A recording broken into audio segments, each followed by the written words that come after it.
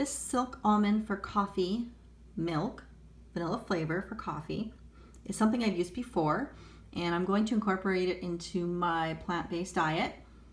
I don't know why, but regular almond milk, whether it's vanilla or unsweetened, same thing with cashew milk or coconut milk, after a week I just seem to get red, itchy skin, and I don't break out in hives or really hard skin rash, but it's enough to really bother me.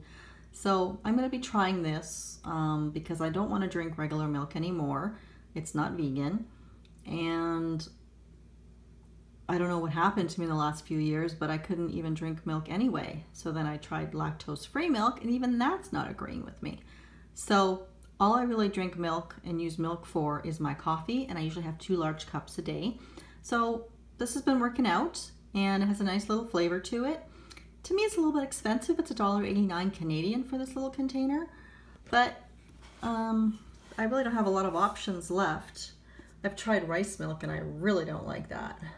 So, you know, the nutrition facts probably aren't too great. It's 4 grams of sugar per tablespoon.